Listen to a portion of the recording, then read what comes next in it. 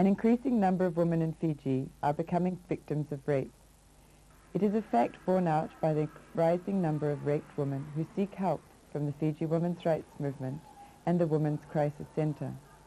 Since 1989, the Fiji Women's Rights Movement has been actively involved in an anti-rape campaign by educating women about their rights and pushing for legal reform.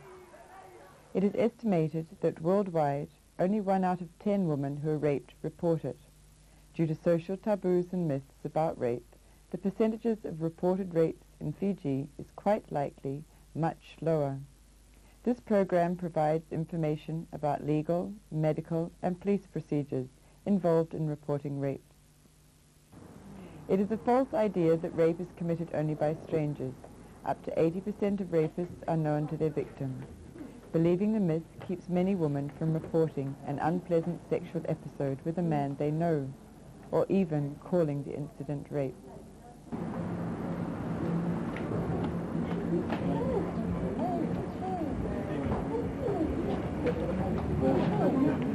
Hey, listen, how much money you got? Only $1. And me, I only got enough for my bus fare.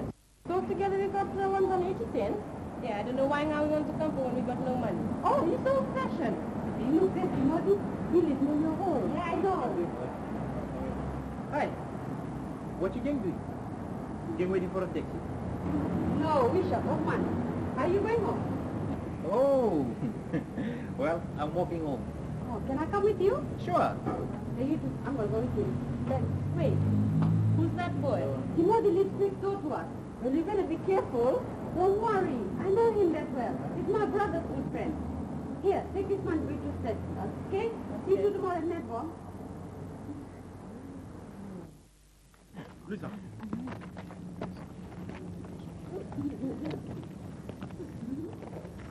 Listen, how about we just go up there? No, Sergeant, take your hands off me. Come on, just look at him.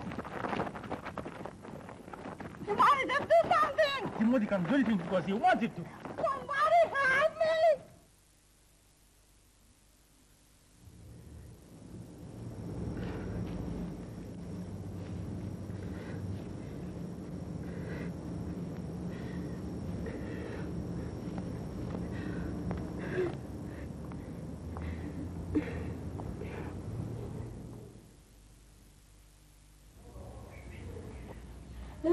Larissa. Ma, she's still asleep. Okay, then let's just go.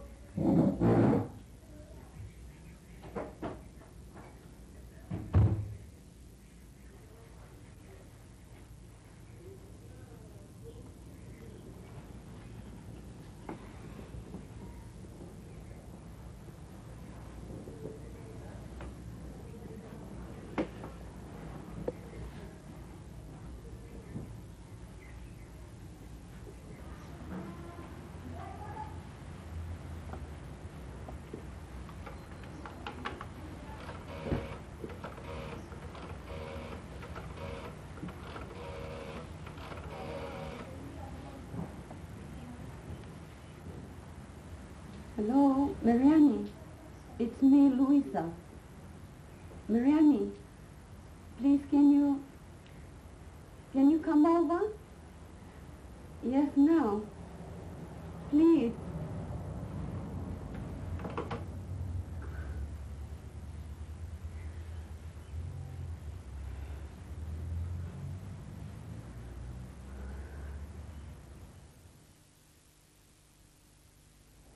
I'm so scared to do anything. But you have to, Lisa, for your own sake. What can I do? What will the people say? What about my family? I just don't know. Look, there's this place called the Women's Crisis Center. I've been hearing a lot of things about them, and they deal with this kind of thing. I think if you talk to the women there, they will know what to do. They're going to help you. Are you sure? I'm sure. Come, we go, before somebody comes home and starts asking questions.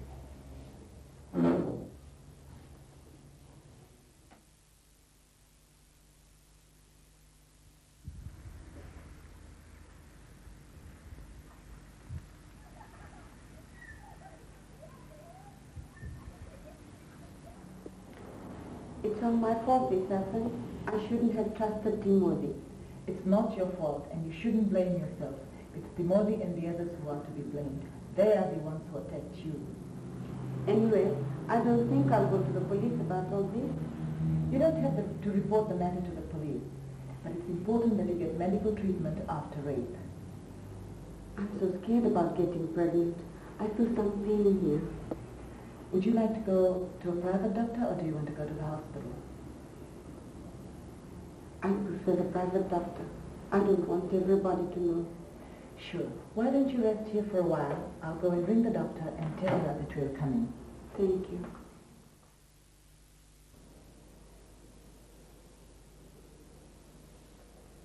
Less than 10% of women who are raped report it to the police. Even fewer go to doctors, although it is very important that they get medical help. There are three main reasons why a visit to a doctor is necessary. First, to prevent sexually transmitted diseases or VD. Second, to prevent a possible pregnancy. And third, for any other injury you may have sustained during the sexual assault. If you are raped, you should see a doctor within 48 hours. The sooner, the better.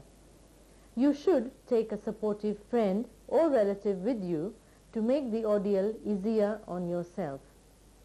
If you do not wish to involve people you know, help is available 24 hours a day at the Women's Crisis Center in Suva. Rest assured, everything is strictly confidential. If you think you might want to press charges, do not clean yourself or change your clothes before you are medically examined. You may destroy important evidence you would need in court. The medical examination includes recording of injuries, bruise marks, and areas of pain. An internal examination and collection of some specimens will be necessary. This can be very stressful. That is why it will help you to take a supportive person with you. You have a right to ask questions, and if you think you can't go on, you have a right to stop the examination and refuse treatment. But remember, the medical examination is for your health.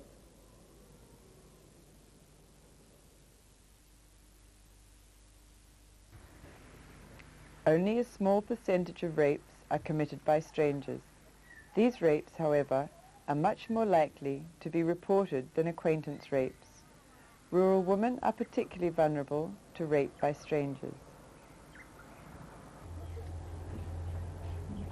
Hello, is your husband home? No, he's across in the next field. Can I get a glass of water, please? Then I'll go and find him. Okay, just wait there.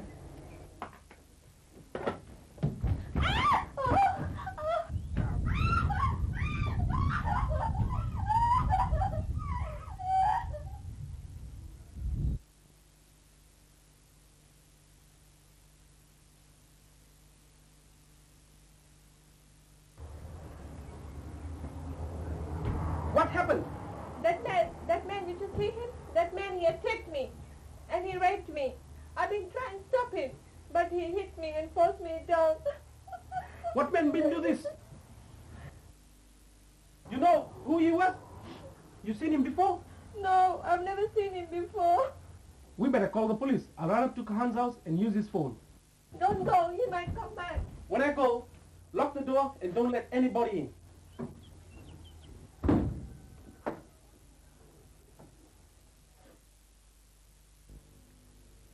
The police are often not very helpful to women who have been raped. This is often because they, like many other people, believe myths about rape. Myths like a woman asked to be raped by the way she dresses, or by the fact she has gone out drinking, or that men cannot control their sexual desires. Since the police are apt to be less than sympathetic to a rape victim, you should not go alone to the police station. Get a counselor from the Women's Crisis Center or a supportive friend or relative to go along. The police will take down all relevant information needed to prove a case. Badly injured women will be taken for medical attention first. Then they will be taken back to the scene of the crime. Finally, they will be brought back to the police station and a full statement will be taken. Many of the questions may be embarrassing due to the nature of the crime. If at any time during the statement you become too upset to continue, you may have the right to stop and continue the next day or at another time. We will need to have a full description of the rapist. Also, a description in your own words of what happened and details of any conversation between you and the rapist. You will be asked to read the statement, and if you agree that it is accurate, then you sign it. When the rapist is caught, you may be asked to attend an identification parade. If you change your mind about pressing charges after the investigation has begun, you may notify us that you want to withdraw the charges, and a second statement to this effect is then taken. You may not be able to decide immediately after the rape if you want to press charges or not. You may want to see the rapist caught, tried and convicted, and therefore stop from raping other women. But you also may not want to go through the further humiliation of a public trial. The decision is up to you, and you must decide what is best for you. You might find it helpful to get counseling from a counselor at the Women's Crisis Center.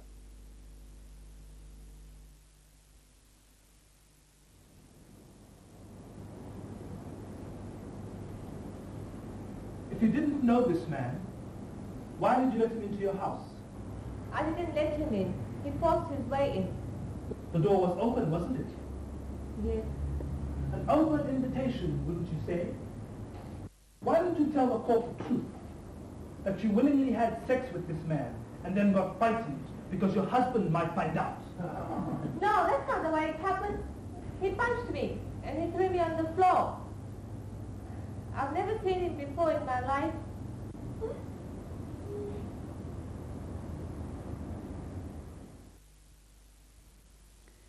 Here in Fiji, the legal system, especially court procedures, are discriminatory and unsupportive of women.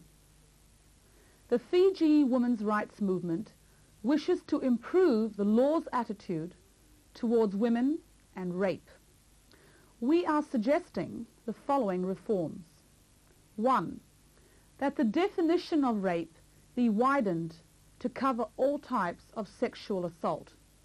This will have the effect of sexual assault on women being taken seriously and will attract heavier punishment. 2. That rape should be regarded as a crime against a person, not as a crime against morality. 3rd, that at no time during a rape trial should the raped woman be asked questions about her previous sexual experience with other men. These types of questions have no relevance to a rape trial. The only matter should be whether the woman gave her consent. If she did not give her consent, then it is rape. The questioning of a woman's past sexual experience will have the effect of making her story less believable because of the double standards that society has of women's sexual behavior. 4. Rape trials must be held in private. This is to protect the woman from a society that still blames the victim. 5. Men accused and charged with rape should not be released on bail. Bail is a system of letting out a person who has been charged of a crime until the actual court case. These men are a danger to women and may also threaten the raped woman before the court case actually begins. 6. That a court should accept a woman's word when she says that she did not give her consent. The rapist should be on trial, not the victim. 7. That lack of corroboration in a rape trial should not prevent prosecution and conviction. Corroboration is independent evidence. It is hard to find this type of evidence in a rape case. Rape trials should be like other criminal cases. The magistrate and judge should listen to the word of the victim and then decide whether she is telling the truth. 8. We believe also that a woman who becomes pregnant from a rape must have the right to abortion. 9. We also believe that rape within a marriage should be recognized as the crime that it is. Everybody has a right to say no, including women who are married. The last and final related concern for the Fiji women's rights movement is that sexual harassment must be seen as a crime. We women in Fiji have to work together to change these laws. Sunita, this is Luisa. Luisa, Sunita.